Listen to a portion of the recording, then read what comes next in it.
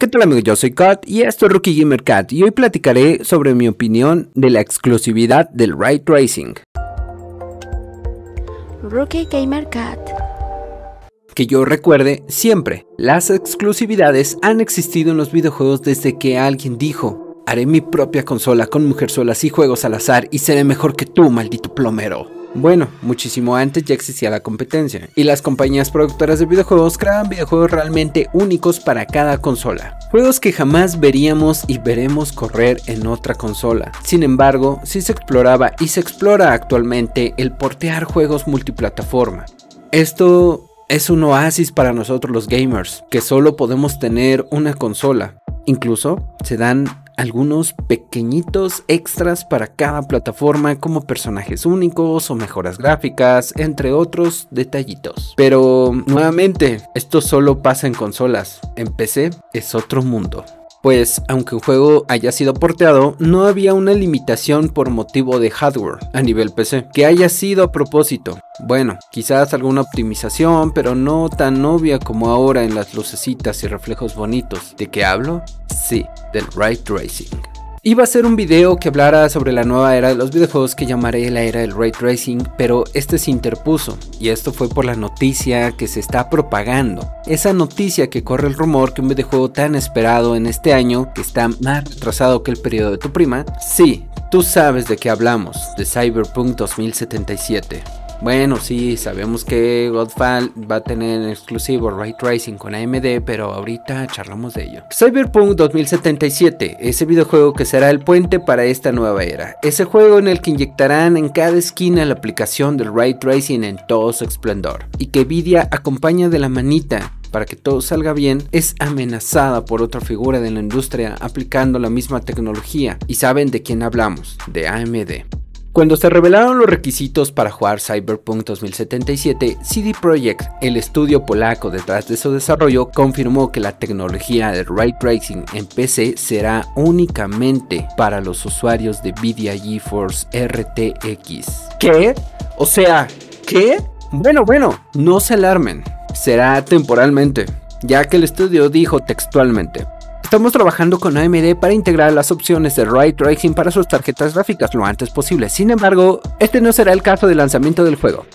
Oye, Nvidia, ¿esto fue en respuesta a que Godfall tuviese ray tracing exclusiva temporal para AMD? Nah, para nada. ¿Y esto es mala noticia? Pues no. Realmente se puede entender un poco, pues las compañías de Nvidia y AMD colaboran codo a codo con las productoras de videojuegos, y es justo que tengan una ligera exclusiva, ya que esto va de la mano con la venta de sus tarjetas gráficas y pues en cierta forma la inversión de tecnología, de información y más. Y va a impactar en el mercado, pues obvio. Ahora, si la exclusividad de la tecnología es permanente en la aplicación de algunos videojuegos, la historia cambia en su totalidad. Ya que hablamos, como ya lo había mencionado, que la nueva era de videojuegos tendrá lucecitas y reflejos, realmente adquirir una GPU en específico será ahora una gran decisión, pues pasa igual que en las consolas, que las compramos por los juegos y la experiencia que cada uno de nosotros queremos. Porque seamos sinceros, hemos comprado una consola solo por un videojuego. Ahora, ¿es malo que sea permanente? Claro. Esto sí es realmente malo. Y aclaro, solamente si es permanente la exclusividad, pues nos enfrentamos a nuevas limitaciones a nivel PC. Esto impactará en el mercado de GPUs. Lo que cada compañía debe hacer ahora es jugar bien sus cartas. ¿Y en qué juego aplicarán estas pequeñas restricciones? Ya que en pocos años será aplicada esta tecnología en todas las tarjetas de video, y solo tenemos dos compañías que dominan el mercado de GPU. Sería realmente gracioso que el ray tracing en algunos juegos sea primero exclusivo en las consolas y luego en PC. Eso sí sería un golpe de izquierdazo. En resumen, no me esperaba este tipo de noticias, pero al final Era de esperarse que iniciara una competencia nueva entre estas marcas de GPU, pero realmente lo están haciendo de una manera muy incómoda para nosotros los usuarios, ya que lastimosamente tenemos que adaptarnos.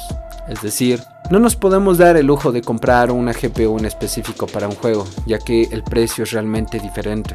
Hay que ponerse a pensar un poco, y es que realmente en PC los costos son muchísimo más altos, ya que no solamente dependemos de una GPU, sino también de un CPU, de tarjetas RAM, de discos duros, etcétera, etcétera. Y si estas limitaciones comienzan a ser así, ¿quién no va a decir que se limiten quizás en otro tipo de hardware? Y al final, solamente por jugar un videojuego, limitará otras aplicaciones. Nvidia, AMD, hay que tener cuidado realmente lo que están haciendo. Y no abran cajas de Pandora que no queremos abrir.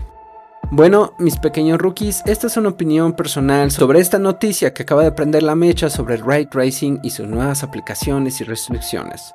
Yo soy Kat y esto es Rookie Gamer Kat. No olvides suscribirte y activar la campanita. Síguenos en todas nuestras redes sociales. Que tengan muchas horas de juego. Nos vemos en el próximo video.